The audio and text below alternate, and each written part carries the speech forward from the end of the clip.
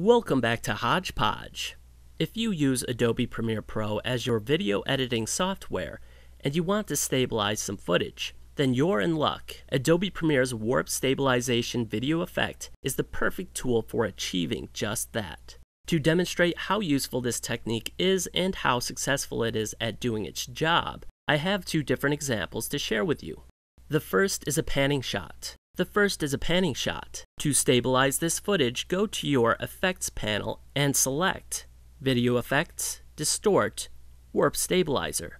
You could either double-click it or click and drag the effect over to your video clip.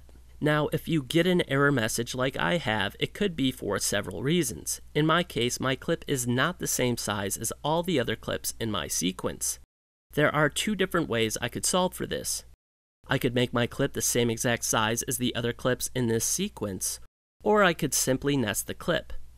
To nest the video clip, right-click it and then select Nest, name it, and then hit OK. Your video will be analyzed and rendered. This process will take a little while. To achieve the best results, play with the effect adjustments using the Effect Controls window.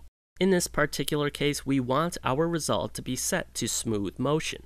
We can try Subspace Warp, then set the framing to stabilize and synthesize edges.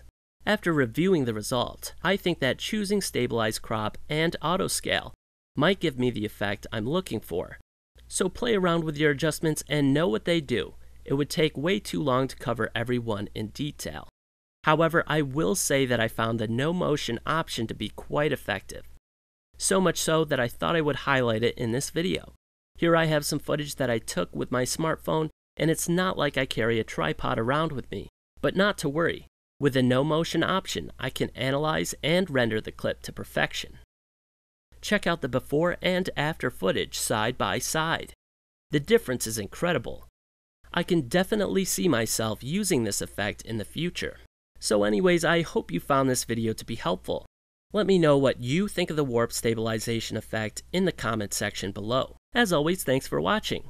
Please feel free to leave a like and subscribe.